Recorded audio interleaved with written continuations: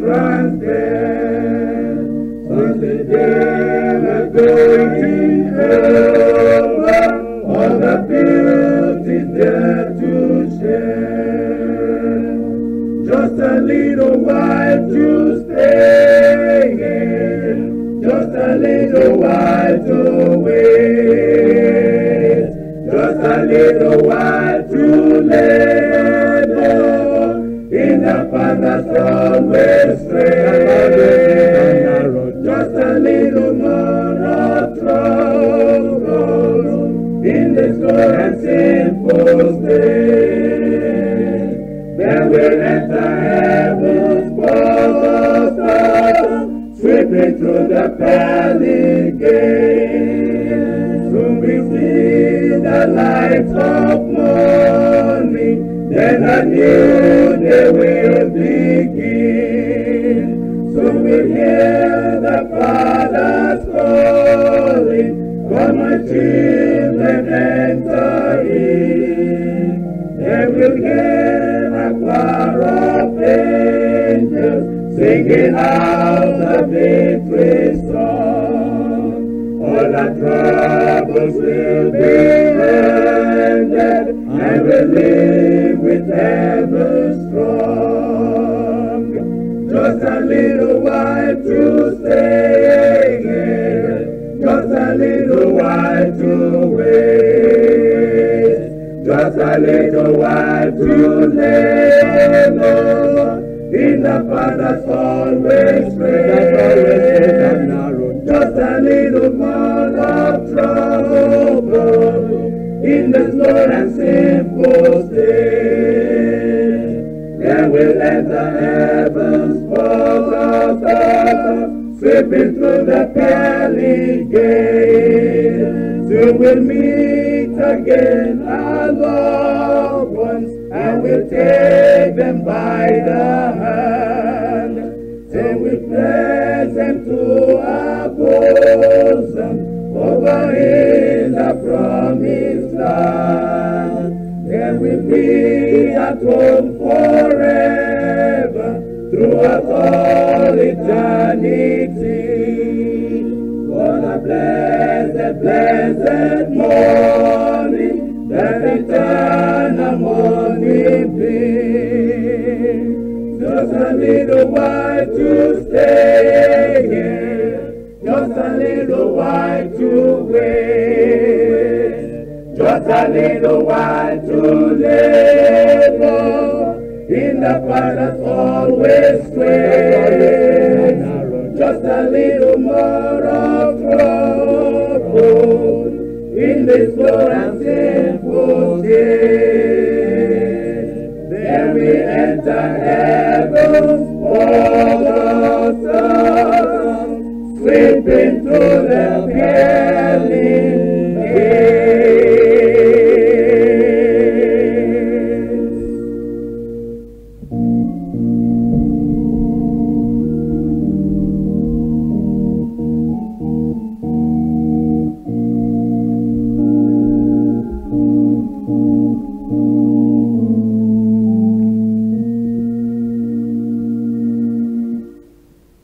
Let us pray.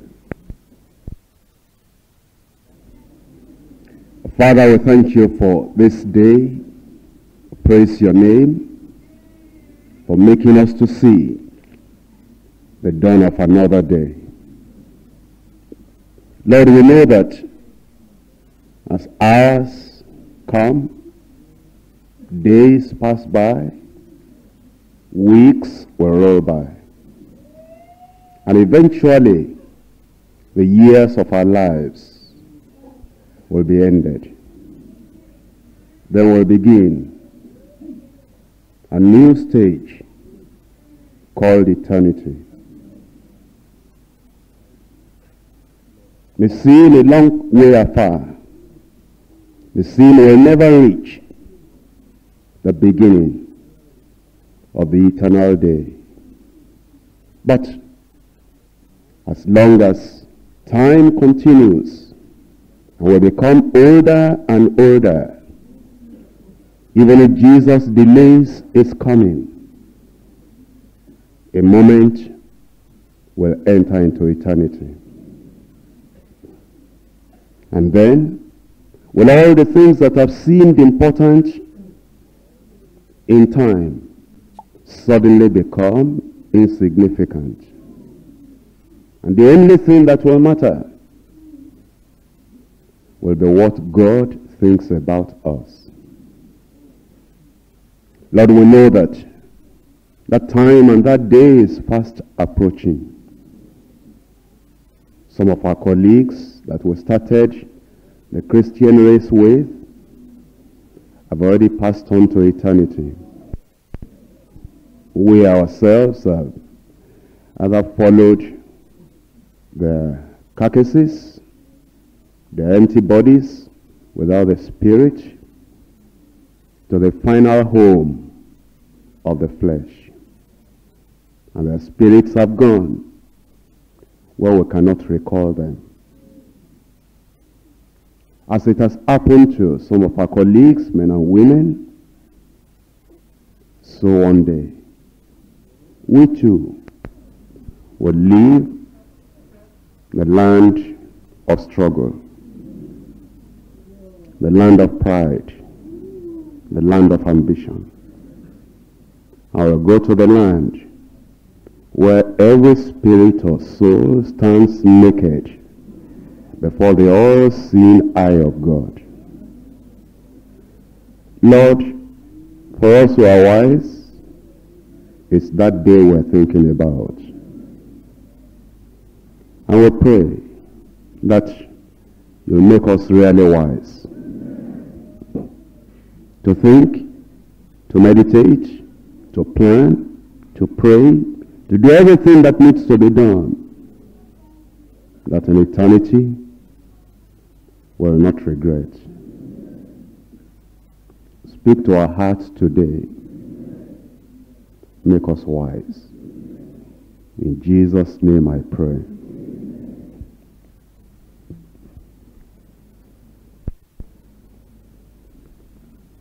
This morning we're going to go through pages of Scripture concerning a topic that should interest and should wake up every intelligent, thoughtful, planning person. And it's the subject of eternity and the fact that eternity is near. The Bible concept of eternity or the eternal refers to the endless past and the unending future.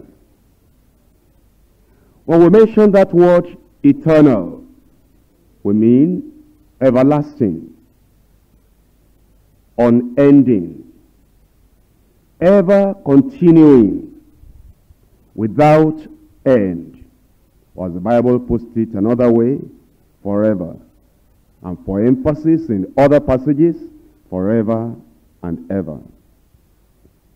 But the mind only conceives of life terminating or ending here. To us, death is a real experience, we as human beings.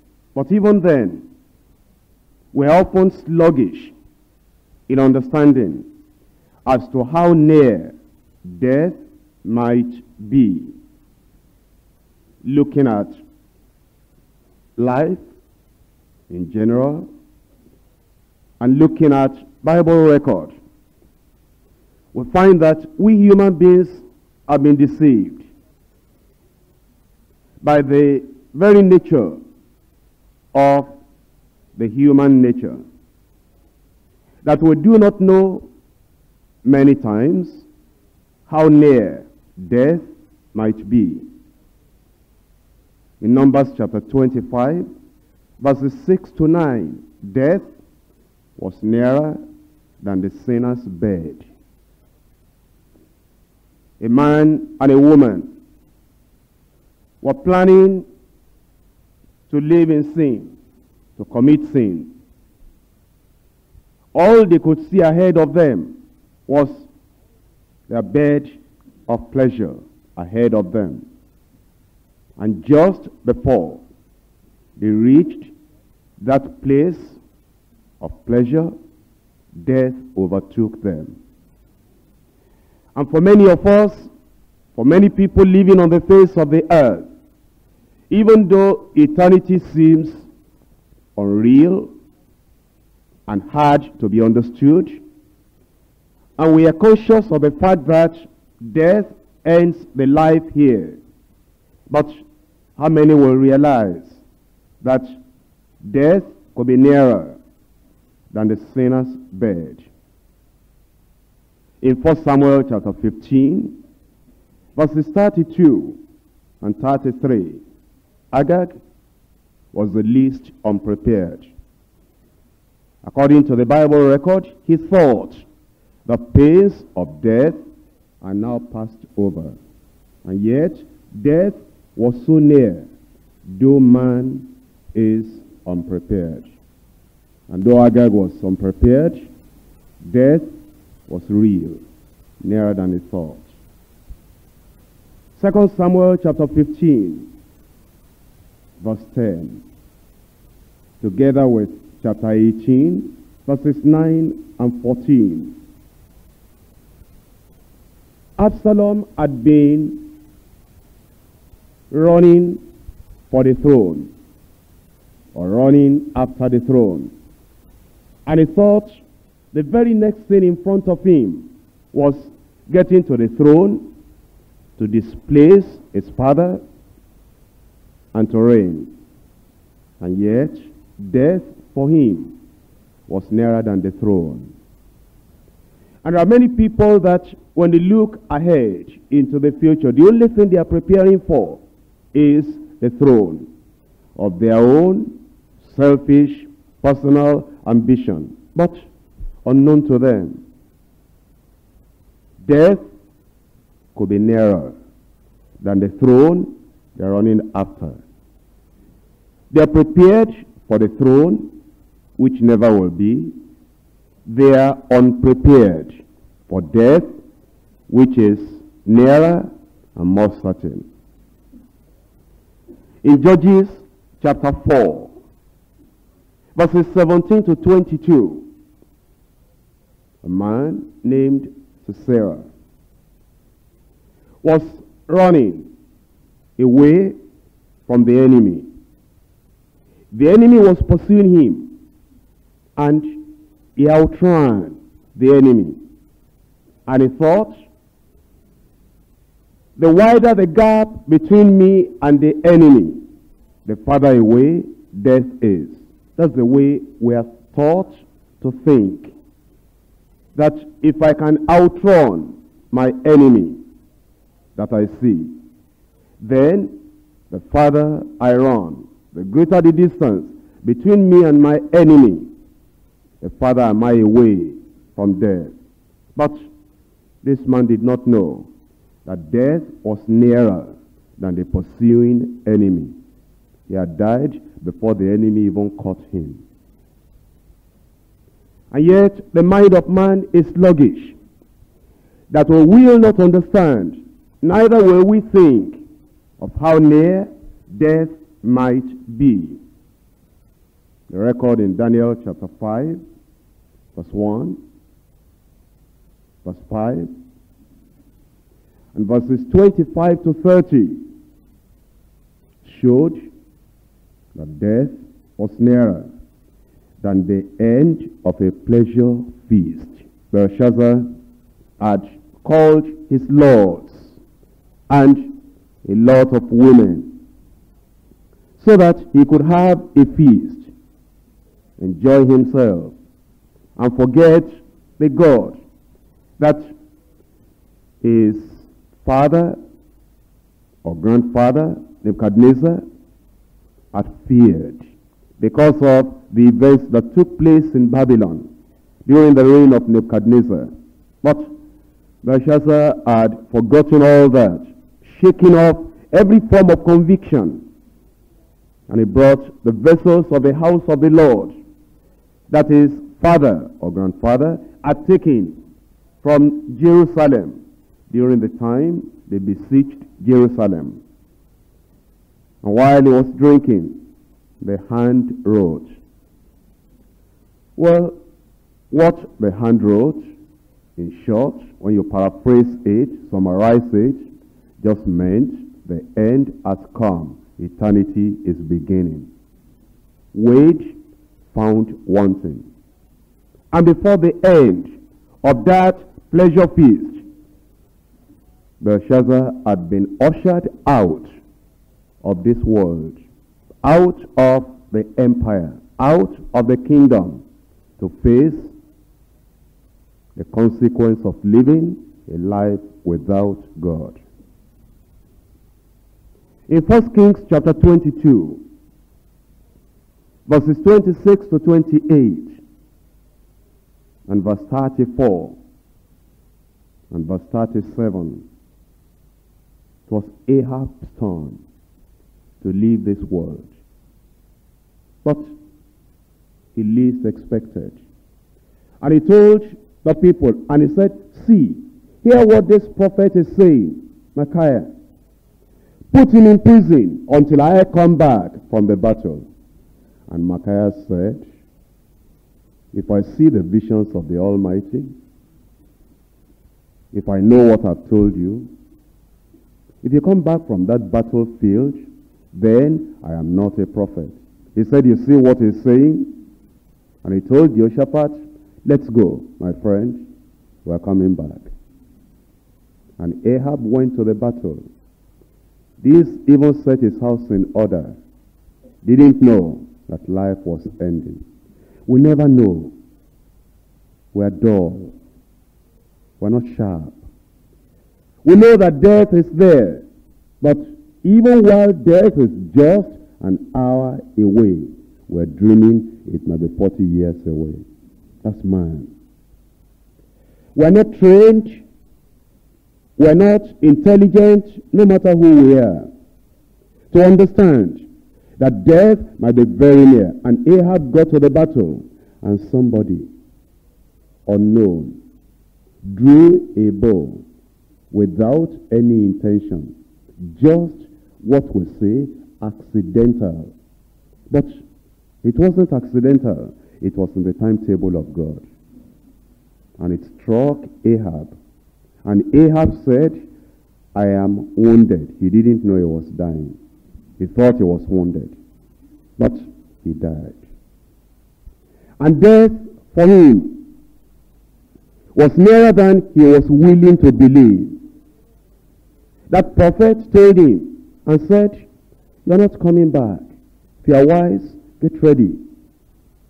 All these lands of Israel that you see, which you and Jezebel have corrupted, you're getting out of it.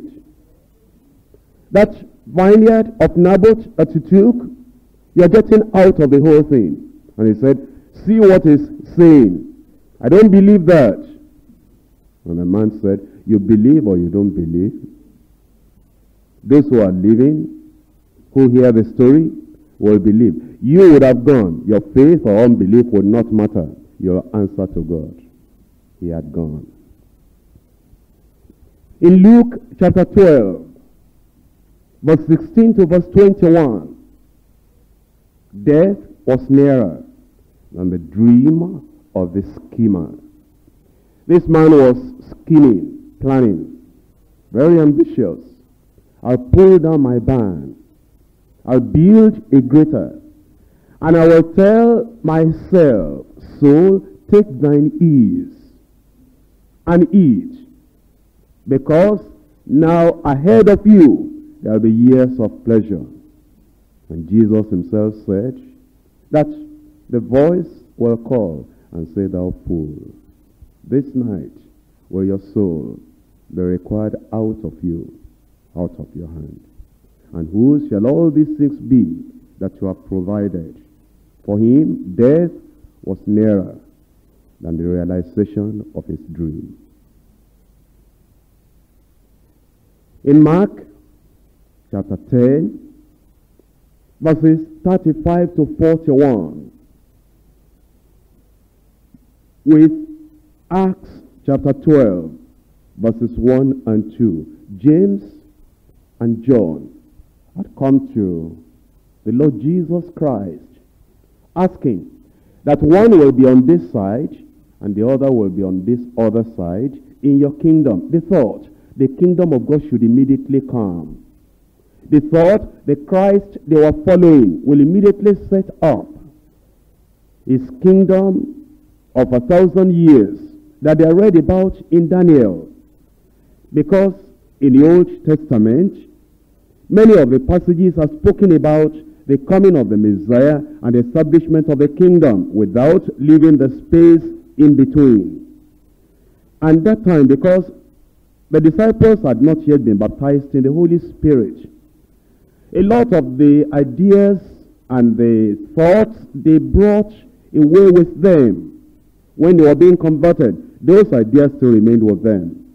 And so because they thought the kingdom of God should immediately appear and Christ will reign immediately.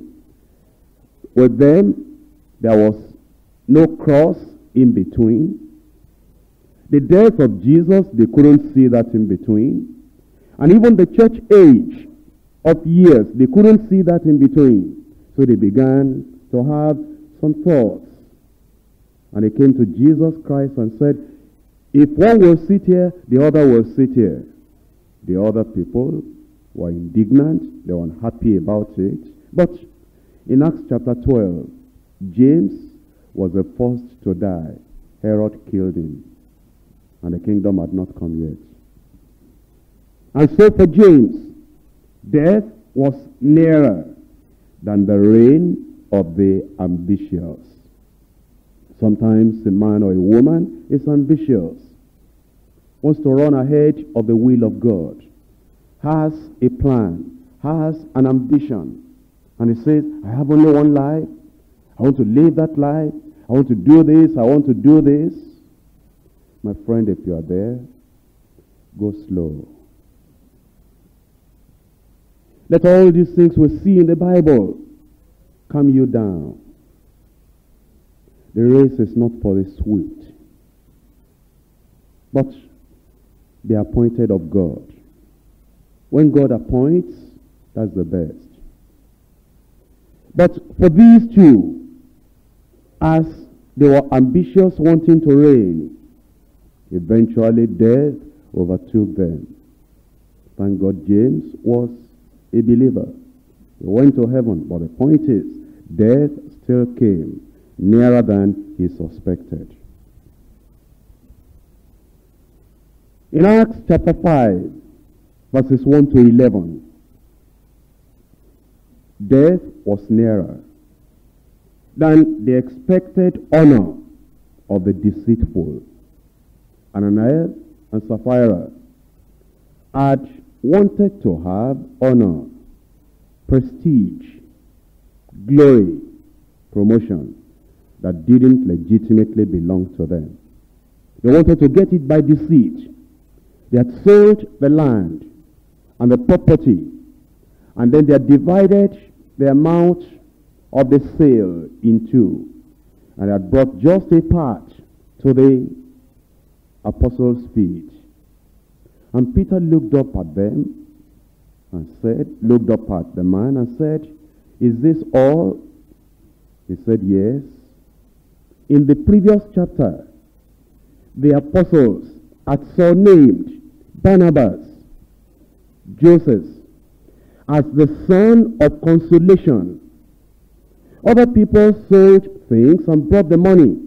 But in the case of Barnabas, the apostles looked at him and they so much loved him, appreciated his sacrifice and commitment and consecration, that they called him by a pet name, a name of affection, a name that you know, you have a sense of belonging. When they refuse to call you by your normal name now, and all the apostles just, is that the son of consolation? Is that the son of consolation? And Ananias saw that and said, so it's only Barnabas that will have this pet name, name of affection. And then schemed and planned with his wife And they came, wanting to receive honor too by deceit. But death was nearer. Man doesn't understand that God sits on the throne of the universe, watching everything that is going on. And he determines when eternity will start for each one. The wife was waiting back at home, maybe expecting the husband will come back. What's our new name now? What's our name of affection that gives us a deeper, richer sense of belonging in the early church? And didn't see the husband. She waited for about 3 hours. And then she rose up and said, maybe the people are so happy and they're joyful that they're just celebrating with that man over there. Let me go and see. And she got there and Peter said, come near here. Did you sell the land for so much? And she said, yes. The rest of the money was still at home. They never spent it. Death was nearer than the honor the deceitful were expecting.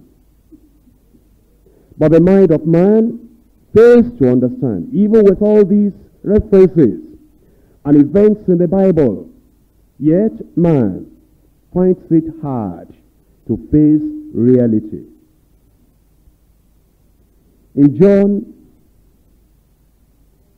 chapter 12, verses 4 to 6, Matthew chapter 27, verses 3 to 5, Acts chapter 1, verses 16 to 18. That's the record of Judas Iscariot. Death was nearer than the reward of the betrayer. He got the reward. Could he spend it? No. Death is certain, and eternity is real. And if death is near, eternity must be near. Let's look at Hebrews chapter 9. And we're reading verse 27. Hebrews chapter 9, verse 27.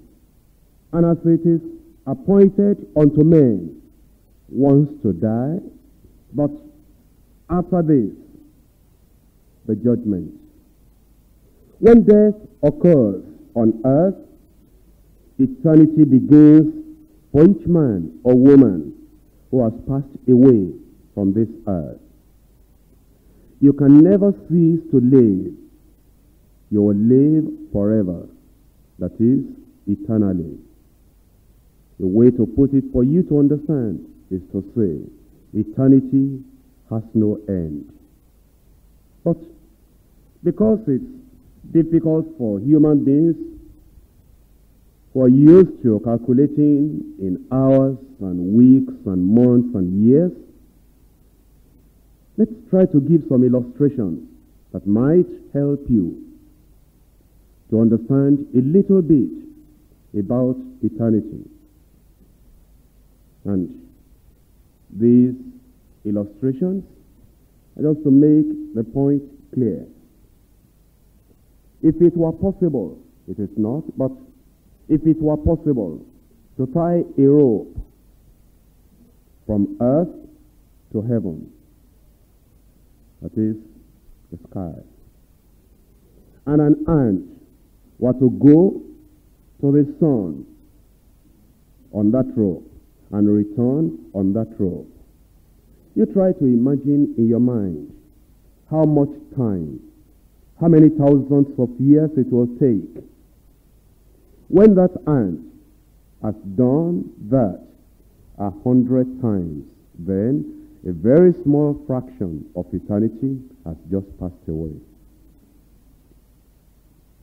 Difficult to understand, yet that's eternity.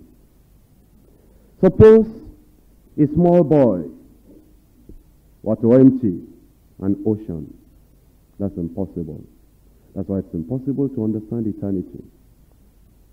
But suppose it were possible for a small boy to empty an ocean with a cup, if he could live long enough to do it.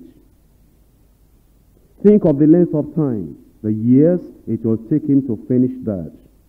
If he could do that, after he has done that, that will only be a negligible part of eternity. Take this other one.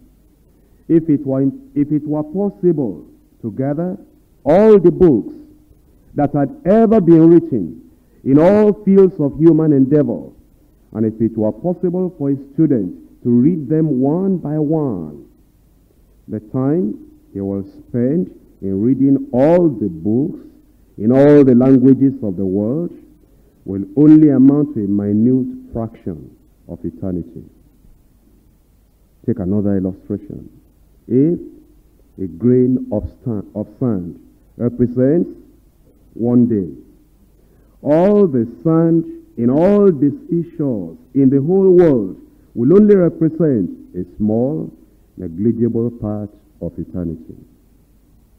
Eternity is the lifetime of the never-dying God. And every man that lives in this world, after that man has died, eternity begins for him. The question is, where? For you and for me, the great thing for us to consider is that where will I spend eternity? Let's look at words from the Bible that show us some glimpse about eternity. In Revelation chapter 4, verse 9. And when those beasts give glory and honor and thanks to him that sat on the throne, who liveth forever and ever. Here, eternity is pictured in this language, forever and ever. And also, it is given to be the lifetime of the never-dying God that sits on the throne. Because it says, they were praising him, referring to God, who lives eternally, who lives forever and ever. In Revelation chapter 10, verses 5 and 6, the angel which I saw stand upon the sea and upon the earth lifted up his hand to heaven, and sware by him that liveth forever and ever, who created heaven, and the things that therein are, and the earth, and the things that therein are, the sea, and the things that are therein, that there should be time no longer. Again here, forever and ever refers to the lifetime of the one who created heaven and earth. And if you understand that God will never die, and that once a man has been born into this world, no matter who that one may be, whatever type of life he lives on earth, after death, he continues to live forever. And as long as God is alive, that person will still be alive. Wherever he is, on the one side or on the other side, every man that lives and then dies will live forever. That means, if you can picture it, Adam is still alive somewhere. And that place is real. That means too that Elijah is still alive. The disciples didn't have any difficulty believing that, because at the right time they paid a visit to the Lord Jesus Christ and they discussed with the Lord Jesus Christ on the Mount of Transfiguration about his departure from this world. But the terrifying thing is that Judas Iscariot is still alive too. And Jesus said it were better that you were not born. And it were better a millstone were hung on his neck, and he was sunk into the depths of the sea, if that could end life. But once somebody has been born, he'll live forever. And the lifetime by which that man will live, that woman will live, will stretch into unending eternity. In Revelation chapter 11, verse 15, and the seventh angel sounded, and there were great voices in heaven saying, the kingdoms of this world are become the kingdoms of our Lord and of his Christ, and he shall reign forever and ever. Again telling us of the length of eternity. Revelation chapter 15 verse 7, one of the four beasts gave unto the seven angels 7 golden vials, full of the wrath of God, who liveth, God, who liveth, God, who liveth forever and ever. What this explains is that the words forever and ever, many, many times, are applied to God. Then if you read other passages and the same words, forever and ever, are applied to man after death, then you understand that man will continue to live after he has died here. The words forever and ever refers to the duration of the existence of God, of Christ. Greek experts and scholars tell us that actually the Greek words translated forever and ever mean unto the ages of the ages. An age is made up of years. An age is years rolling upon years. And eternity is ages rolling upon ages in endless succession. Nothing could more plainly or graphically picture the absolute endlessness of eternity. Now that we know where or how time will eventually end, and then we would have eternity for everyone. The question is, where do we go in eternity? In life, we know. When somebody says, I am going to a particular town, two people might say that we're in this particular place, but then they're on different sides. One is in the slum area, the other fellow is in the developed area. When we say we're going to eternity after we die, are we all going to be in the same place? The Bible says no. Let's look first of all at the future destiny of the disobedient, the unsaved, whose names are not written in the book of life. Understand that from this point on, everyone lives forever. The disobedient will live forever. The unsaved will live forever. But where they live forever is what we now want to check up from the scripture of truth.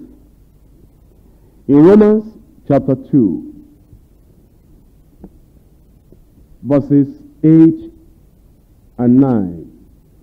But unto them that are contentious, and do not obey the truth, but obey unrighteousness, indignation and wrath, tribulation and anguish upon every soul of man that doeth evil, of the Jew first, and also of the Gentile.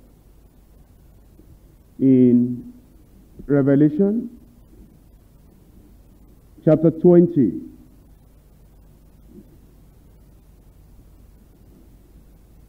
verse 15, And whosoever was not found written in the book of life was cast into the lake of fire. Whosoever was not found written in the book of life was cast into the lake of fire. Here in the life we live, we often take pride in being religious. And we often feel that a man's religion will promote him in the sight of people. And that deceives us. A few times in the plane, when I mix with the public, sometimes somebody sits by my side and he talks, might even be talking about deeper life, and talk angrily about deeper life, and might talk about religious people, might talk about leaders of churches, generally because there's nothing for me to defend, and I know that eternity is the goal. Whatever they say here doesn't matter. But eventually, after I might just nod my head if it says something true. I might keep quiet without showing any reaction, negative reaction, if it says something untrue or bad. Eventually, after talking for about 20, 30 minutes, that's on his side, just either nod or just look at him quietly. He might then say, "Who are you? What's your name?" And I might say, "I'm KUMUYI of Deeper Life." And then he might say, "Oh, we all respect you." Might begin to say something good. But that's useless. It's an eternity that will determine true respect. But we religious priests, preachers, of whatever denomination, sometimes the government will put some honor upon us. Sometimes it's a book of who is who in the country that will put some value upon us.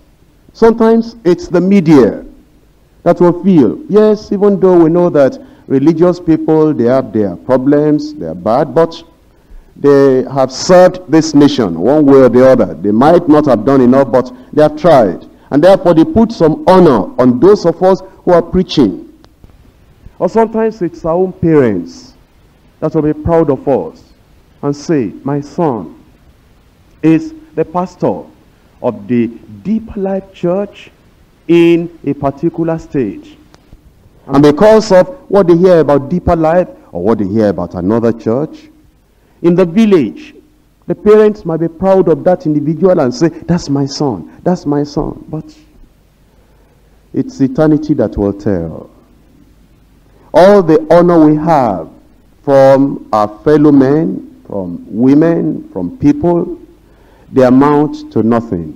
If you understand how short life is, and you understand how long eternity is, what you want is that your name will be in the book of life. But how many people have lost their names in the book of life? And they're still retaining the honor, religious honor that will place upon them. Because once the church starts calling somebody brother so and so, the church never stops calling that person brother so and so. Even when that brother has been known to have committed sin, gone back into the world, maybe not even coming to church regularly, and we know, we're very conscious that this fellow has been living in sin unconsciously. It's difficult for us, after calling somebody brother so and so for 10 years, to go back and begin to call him Mr. so and so, his brother, historically, traditionally, and religiously. Once we have started calling somebody sister so and so, and that sister will divorce and go and marry another woman, another man rather, Now it's difficult for us in the church to revert back to calling that woman Mrs. So-and-so. Well, say, do you know that Sister So-and-so has remarried? Still sister, though she has remarried. That's our concept. The human mind is dull concerning spiritual things. But the name is out of the book of life. But it is still Sister So-and-so. Did you see Brother So-and-so? His name in the newspaper? That he was trading in cocaine? Yes, I saw it. I wondered for Brother So-and-so. He is still brother with the cocaine. But the brothers and the sisters, whether we're calling them by religious habit, we cannot break from, and therefore they're still brother, they're still sister. After death, eternity will tell. And whosoever was not found written in the book of life was cast into the lake of fire. And when that happens, it's not just for a brief moment. I've told you already, everyone that lives in this world, after death, eternity begins. In Matthew chapter 25, Matthew chapter 25, from verse 41, then shall he say unto them on the left hand, depart from me, ye cursed, into everlasting fire, prepared for the devil and his angels. Verse 46, and these shall go into everlasting punishment. The lake of fire is not a brief punishment, short-lived punishment, but they will go into everlasting punishment. But the question that many people ask is, can the fire of the lake of fire be real? Can the fire of hell be real? Is it literal? From all the indications we have in the Bible, if it were only literal, if it were only like the fire we have here, it would have been better. It's worse than literal fire. Not terrible. The fire down here has the ability to burn and burn any material up, given time. To so burn it up that you won't find anything again. The fire that the Bible talks about when it says the sinners, they go to eternal fire, the composition has the ability to keep burning and for the person to feel all the pain, all the pangs of real fire. And yet, there's something in that fire that is also a preservative that preserves that person from burning up. You know, it's just like when you take ice, when you put fish inside the ice. What's the ice to do? To keep it cold? Yes, but more than that. There's something that ice does. It has the ability to keep it cold and also to preserve it from corruption. What you see about that ice here is what you see about that fire there. It has the ability to destroy, to cause pain, the ability to cause real, terrible burning, and yet, at the same time, there's something in that fire that preserves the minutest cell in the body, that's the resurrected body of the people that go into hell. That's why it's more terrible. In Matthew chapter 13, from verse 40, as therefore the tires are gathered and burnt in the fire, so shall it be in the end of the world. Jesus had told a parable here and said at the end of time, the tares will be gathered up and put into fire. That was a parable. Understand that in a parable, there are many things that are used. And in this parable he used, one, the harvesters that will harvest.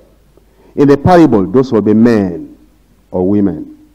Then he said the tares, those will be plants, but unprofitable, unwanted plants. Then he spoke about wheat, that's food. Then he said they'll gather the wheat into the garner. Then they'll gather the the tares and burn them. And that burning with literal fire. But when explaining the parable, he interpreted and said the tares represent this, the unbelievers. The wheat represent this, the believers. The harvesters represent this, the angels. The fire represents fire. No interpretation. If it were not real, when you interpret the tire, the wheat, and the people that gathered, and the harvesters, if the fire were not real, then you will interpret the fire, but no interpretation. The fire is fire. And in verse 41, the Son of Man shall send forth his angels, and he shall gather out of his kingdom all things that offend, and them which do iniquity, and shall cast them into a furnace of fire. There shall be wailing and gnashing of teeth. Another parable from verse 47. Again, the kingdom of heaven is like a net unto a net that was cast into the sea, and gathered of every kind, which when it was full, they drew to shore, and sat down, and gathered the good into vessels, but cast the bad away. So shall it be at the end of the world. The angel shall come forth, and sever the wicked from the just, and shall cast them into a furnace of fire. There shall be wailing and gnashing of teeth. In Mark chapter 9, from verse 43. And if thy hand offend thee, cut it off. It is better for thee to enter into life maimed, than having two hands to go into hell, into the fire that never shall be quenched. For these to come out of the lips of Jesus Christ, in life, it was difficult for Jesus to hurt anyone. It took a woman in adultery, in the very act. Jesus couldn't speak a bad word to her. That's not his nature. Neither do I condemn you. Woman, go and sin no more. They saw a man that had been born blind. And the disciples said, this man born blind, is it because of his sin or because of the sins of his parents? It was difficult for Jesus to say any bad thing. That wasn't his nature. And he just said, neither his nor his parents sin, but that the work of God might be manifest on him, so have I come. And then he healed him. And all the things that took place in the various communities at the time of Jesus Christ, except when it comes to preaching repentance, he couldn't tell the people directly. He was too kind, too loving, too gentle, too tender to do that, meek and lowly. How could such a person be talking about fire if fire was not real? A person that was so kind will even tell Simon, Simon, you see this woman, since I came to your house, you did not give me water to wash my feet, but since I came, she has not stopped bathing my feet with her tears and wiping them away with her hair. Her sins that are many, they are forgiven. Jesus so tender, so loving, having difficulty to even rebuke, except his disciples when teaching them so that their faith will grow. And for that Jesus to talk about fire that never shall be quenched, it must be real. And so we need to inform and instruct and teach people so that they wouldn't say, you never told me. If you had told me, I would not have allowed myself to come to a place like this. Jesus said that the unbelieving, the unsaved, will be cast into fire that never shall be quenched. And verse 44 says, where their worm dieth not, and the fire is not quenched. Where the cells of their body, the tissue, will not die, but they live forever. If thy foot offend thee, cut it off.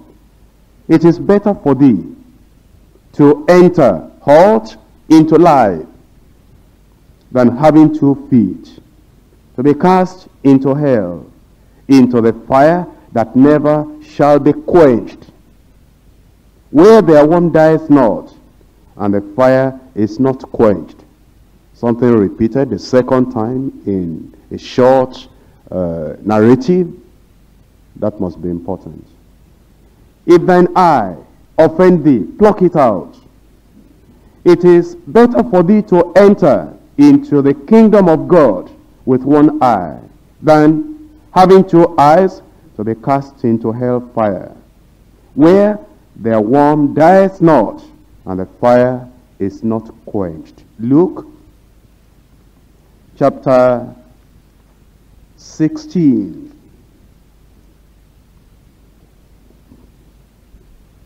Verse 19.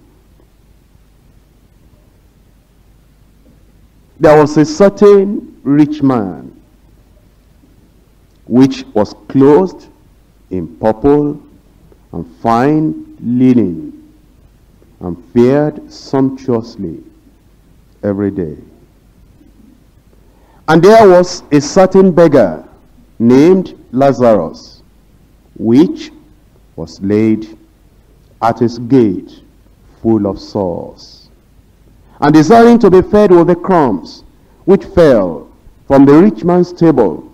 Moreover, the dogs came and licked his sores. Because of our lack of understanding, we have unwittingly made unnecessary class distinction in the church. The Bible makes us to understand that there should be planning. If you read the Bible and study the Bible very much, you understand that the Bible is full of planning. Heaven is well planned. The world, the earth, was well planned by God. And everything that God had done, and God himself had given instruction to man to do, it's been well planned from the beginning to the end. You need to read on your own later the book of Nehemiah, and to see that the work that Nehemiah did in the building of the fence around Jerusalem, the wall, the organization, the administration, the division of labor, the delegation, it was well done. And if you look at how Solomon built the temple, the years it took, you'll see that there was real organization in that. Sent to Hiram and said, your servants are marvelous in cutting wood. Let them cut the wood. Then he had thousands of people that will carry the wood. Then he said, you'll be away from home for 1 month.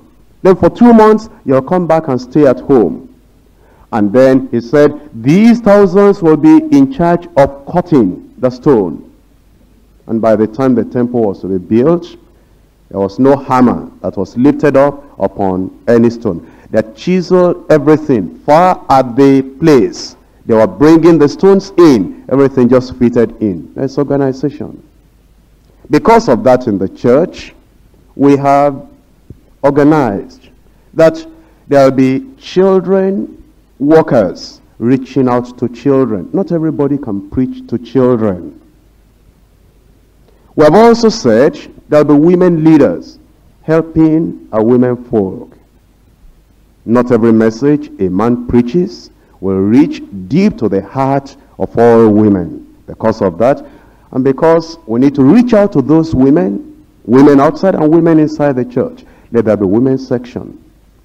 We've also said that there will be campus outreach. Not everybody can speak to the doubting students. Those who doubt the authority of Scripture, those who doubt the validity of the death and resurrection of Jesus Christ, those who doubt the virgin birth of the Lord Jesus Christ, and they have a lot of ideas in their heads. They've read metaphysics, they've read about comparative religion, they have read about science, they have immersed themselves in the Darwin's theory of evolution, and because of that, doubts fill their minds. But we have Christians who have been students themselves, and who have read themselves, and who can reach out to those students. Because of that, we have campus outreach. The adolescents that are going to secondary school, because of the restlessness, the instability, and the waking up to life of adolescents in secondary schools, it takes a person that understands the life and the mind of children working to be able to reach out to those students and tell the students, this is what Christianity means, and relate the Christian faith to the lives of these children. And so we have the people that are reaching out to them. The same thing, we have the International Friendship League. It only happens that they are rich, but that just means that that's a class. The students are a class. Secondary school pupils, they are a class. The women, they are a class we're reaching to specially. And all these various sections we're reaching out to them specially. But the only one that has given trouble to the carnal mind is the IFL. We don't misunderstand reaching out to the campus people. We tell them the truth, the whole truth. We don't misunderstand telling the truth or preaching the gospel to secondary school children. We tell them the whole truth. To the women, we tell them the whole truth. The only problem with the carnal mind of the preacher is with the IFL. We cannot tell them the truth. They are IFL. But what makes the difference? They will live forever after they have died. And here Jesus Christ told a story about the rich man, the IFL member, who did not consider God. Maybe they were invited to meetings, but the preachers were too carnal to tell them the truth because they are rich men. We're after their souls. We're not after their money. If you're after their money, they become your God. But we have made all these sections, all these divisions, all this administration in evangelism so as to be able to reach out effectively to them. And so let's understand that if the mind is not carnal, if we're spiritual, you'll not feel that because that's IFL, you'll not tell the truth. If you're not going to tell them the truth, don't bother them. Let them remain in their sin. Don't have any program for them. Let them remain where they are and go where they will go when they die. But if there's any program for them, if there's any outreach to them, just like we have outreach to this section, that section, that section, make the outreach what the Bible wants it to be. And so this man in purple and fine linen fared sumptuously every day. And there was this beggar, Lazarus. If you have noticed Jesus Christ, he never gave the name of anyone in a parable. A king made a feast at the marriage of a son. The people were nameless, unidentified. That's a parable. The kingdom of God is likened to a fisherman throwing the net into the sea. No name. That's a parable. The kingdom of God is like a person that has gathered the harvest with all these people, and then the tares he threw into the fire. Who is throwing it into the fire? You don't need the name. It's a parable. When you look at all the parables, no name. But when telling this story, this is no parable. There was a certain rich man which was clothed in purple and fine linen and fared sumptuously every day. And there was a certain beggar named Lazarus, which was laid at his gate full of sores. And you will discover, if you read commentaries, all commentaries that are of any value, they give the same name to that rich man, because they knew where the story was brought out. And if you have been studying and reading, you'll know that all those commentaries. Now, when we talk about commentaries of value are not just commentaries that somebody sat down somewhere and began to think and began to write. Those people, they spent years studying before writing. And they will study the Greek language and the Greek thought and the Greek classics and all the writings of those days. And all those commentators generally are real historians. They would have read the history from Josephus, from Jerome, from all the people in the early church before they ever start to put their ideas down and interpreting the word. They are people that have really gone into the study of scriptures, of languages, of the poets, of the classics of their day, and of the days of Bible time. So that's how they would know where the story was coming from. But let's continue this.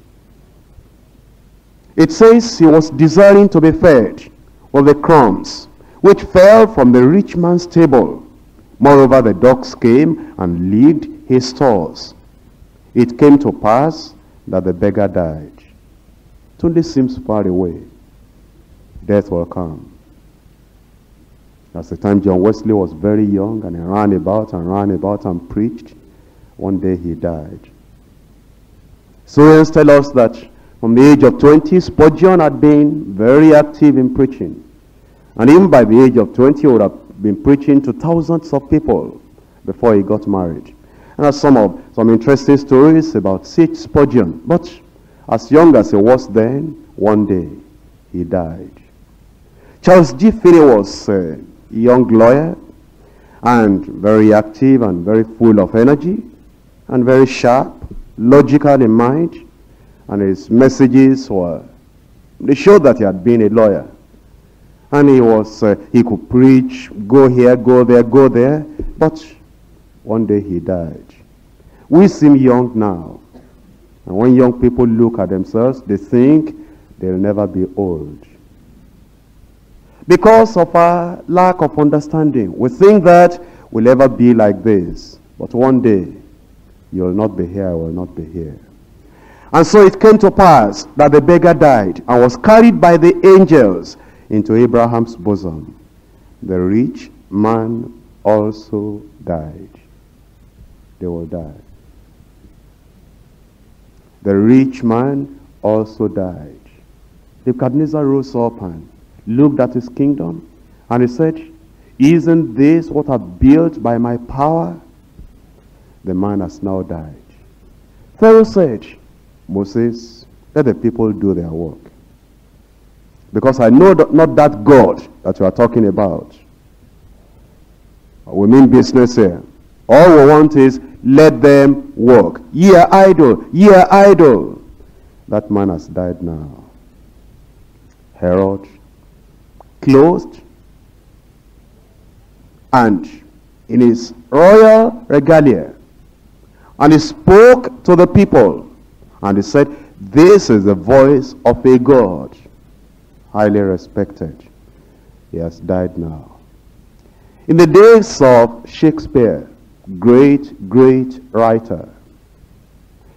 Well, Shakespeare is gone now. Napoleon Hill was a great writer. Writers on the psychological area on how to be successful, how to think and go rich. But he is dead also. And all these people, either of the world or in the church, that might have made an impact in their generation, either on one side or the other, positive or negative, they have all died now. Why don't we think? Why are we living as if this life is too long? It's too short? By the time you become old and by the time you are leaving this place, you'll be wondering how life has been so short. Sometimes you put everything you have done all together in a little basket and you wonder, is this all I did all through life? Life is too short. There's no time for carelessness or play. The point is that the rich man also died and he was buried. Really buried. Really buried. People question us. Don't you bury people in deeper life? What does it matter to the dead? Whether we bury them or we don't bury them. They don't recognize that honor. You are paying the last honor, if that is honor at all. What do you care for that? If a man is sent to the prison, and while he's in the prison, the people came to celebrate and come to rejoice in his house because he published a book last week, although he's not going to spend the rest of his life in prison. While he entered into the prison, the very first week of imprisonment, they are celebrating that he wrote a good book when he was still in the free world. What does that do to the man in the prison? The man is gone. After a man has died and gone to hell, and we say that we are burying him, that's all right for you who are living. He doesn't care for it. He doesn't understand. And he was buried. And how many people, even so-called Christians, would say, if that is how they bury people in that church, then I cannot go to that church. How can a zonal leader died? A coordinator died. No announcement. They just buried that person like ordinary person. How do they bury ordinary person? How do they bury extraordinary person? It's only carnal minds that worry about all that. But they buried him. If that's what you want, there will be people that will bury you. Let me go back to my people so that when I die, they will bury me. Good luck. We had a worker in Lagos here. I don't know whether he's still a worker. In his section, he was reported that he doesn't come to the church at the end of the month. He'll go to the town's meeting. And the leader of that section spoke to him much, but he will not yield. And the leader felt that if we can take him to the general superintendent, obviously, if we spend some little time together with the GS, he will understand, he will change. And the man came to see me. I said, this town's meeting, the church does not permit it. The church does not allow it. All the purposes of the town's meeting is not biblical to the church. And therefore, leave them, stay in the church. He had difficulty. He couldn't. You know part of the reason? He is living in Lagos. If he dies, and he's not going to the town's meeting, all those people, they are not going to follow the dead body back to the village. He didn't say that, but I know that's one of the reasons. Because people have been dying. And those people have been saying, oh, he wasn't in the town's meeting when he was alive. He was only in the church. Let the church bury him. Don't worry about how they will bury you. After you have gone, you have gone. If we bury you in Lagos, that doesn't change where you have gone. If we carry you back to your village, that doesn't change where you have gone. But how can I just die and only 2 people from the zone will follow me to the village? They are not following you, they are following dead body. whether 2 people follow you or 20 people, is to human beings that these things matter. All these things, they don't matter to the spiritual man. They put the person in mortuary for 3 months. They're still making publicity that so-and-so died, so-and-so died, so-and-so died. We're still sending to America, sending to Britain, sending overseas. We're also sending to all the international friends that knew that man before so-and-so died. Let them come to Nigeria and bury that person as man. But all the time that the body is in the mortuary, the spirit is somewhere. That's the thing that counts. So why do we fight on church organization? That our church, let us add this burial. Other churches, they are making fun of us. They bury them in the Catholic Church. They bury them in the Anglican Church. They bury them in the Methodist Church. Let us also bury people. Let's give them eternal life. Whatever happens to their dead body after they are dead, let's make sure they get to heaven. That's what counts. And some of our parents, they're challenging. That's why some of them, they don't want to come to deeper life. They say, well, I don't understand my son. I don't understand my daughter. If I die now, I don't know whether he will bury me or not. Death, there's something beyond death, more than the burial. And so, the rich man died, and he was buried. And in hell, he lifted up his eyes, being in torments, and seeth Abraham afar off, and Lazarus in his bosom. And he cried. Do rich men cry? Here in the world, they only sing, they only rejoice, they only dress, they only brag, they only boast, they only manifest authority. And the rich man cried. There's crying, there's weeping. And said, Father Abraham, have mercy on me. Do they beg for mercy? Did they ever beg for help? Have mercy on me.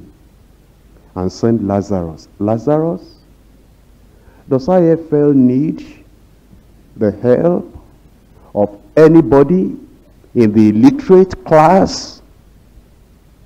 Does IFL need the help of an usher who doesn't even know how to dress? Does IFL need the fellowship of the church of poor people? The rich man said, now I need Lazarus.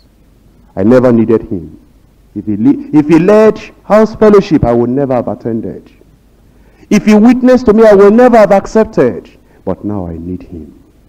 Send him to dip the tip of his finger in water and cool my tongue. And because I'm tormented in this flame, that fire is real. But Abraham said, son, remember that thou in that lifetime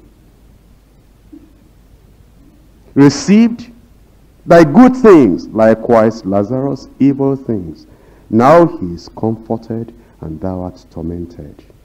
Beside all this, between us and you, between us and you, here we have loved one another. And you have felt we will never be separated. Yet, between us and you, that separation will come. Might cover your sin up down here. And look at you as if, well, you're so important to the church. How can we ever separate from you? Brother, you're not living right. But we love you so much, we never want you to be separated from us. Have a change. But you remain adamant. We'll call you again. You know that maybe in your local church, you are too important to them. And that the whole church, they say, we know that our pastor is not living right. But if they discipline that pastor or they take away that pastor, will break the church. Maybe because of that, we'll leave you there. We can't deal with you. We can't separate you. But one day is coming. The one who can separate, the one who can divide, he will. And God says, I work and who can hinder me? Between us and you there is a great gulf fixed, so that they which would pass from hence to you cannot, neither can they pass to us that will come from thence. My question to you is, where will you spend eternity? I can only decide for myself. You can only decide for yourself. But when you die, you live forever. The righteous will live with God in heaven forever. The unrighteous, the unsaved, those who die in a backsliding condition, they will go to hellfire forever. They never leave that place. In Revelation chapter 14,